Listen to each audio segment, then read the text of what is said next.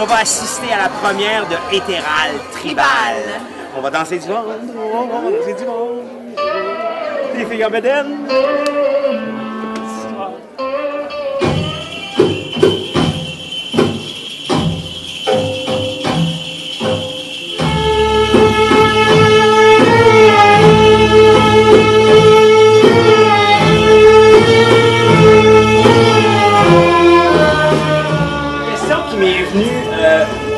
Tout le long du spectacle, je me suis dit, je leur pose cette question-là. Qu'est-ce qui amène un groupe de femmes, de jeunes femmes québécoises à faire de la danse moyenne-orientale ou orientale?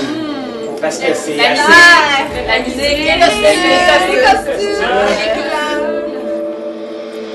la plupart d'entre nous, comme moi, j'ai seulement fait la danse orientale. En fait, c'est un style de danse qui est très féminin, c'est très unique comme façon de bouger. Je pense que c'est quelque chose qui... Moi, ça m'a beaucoup attiré. Je pense que ça a attiré beaucoup de filles, le côté très femme aussi. Vous êtes tellement magnifique, à l'aise avec votre corps. Vraiment, moi, c'est ça.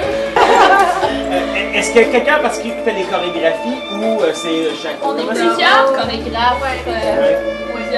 Ce soir, il y a beaucoup de chorégraphies de Valérie Catherine, FRINGE-Moi, puis une chorégraphie collective aussi, la toute première, c'est une chorégraphie qu'on a montée en groupe. Et la dernière aussi, deux chorégraphies collectives dans le spectacle. Beaucoup d'improvisation aussi, tous les solos sont improvisés. Mais est-ce que ça fait longtemps que vous dansez ensemble? Ça doit, j'ai l'impression que ça fait des éternités. Le 5e anniversaire. Oui, la troupe existe depuis 5 ans. Okay.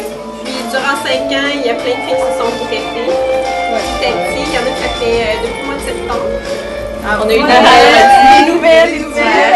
Puis il y en a toujours une enceinte. Il y a toujours une femme enceinte dans la troupe. C'est drôle. C'est toujours qui ça va être le tour de qui. Mais c'est magnifique, tu sais, c'est vraiment, tu dis, c'est la priorité, mais exactement, on le voit, On a une belle équipe, On travaille fort ensemble. Ouais, on travaille très fort, chacune met vraiment la main à la fin. Ouais, selon nos talents. Puis on doit dire que Tanner Harvey était comme notre... Oui, il est pas là, il est le directeur, celui qui a tout placé le spectacle ensemble pour les changements de costume et la trame du spectacle au complet. C'est ça.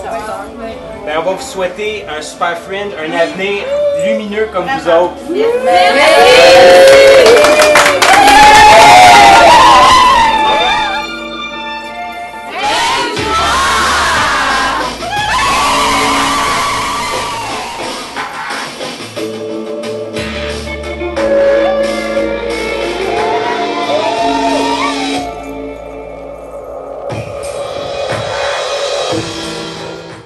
Plug-moi.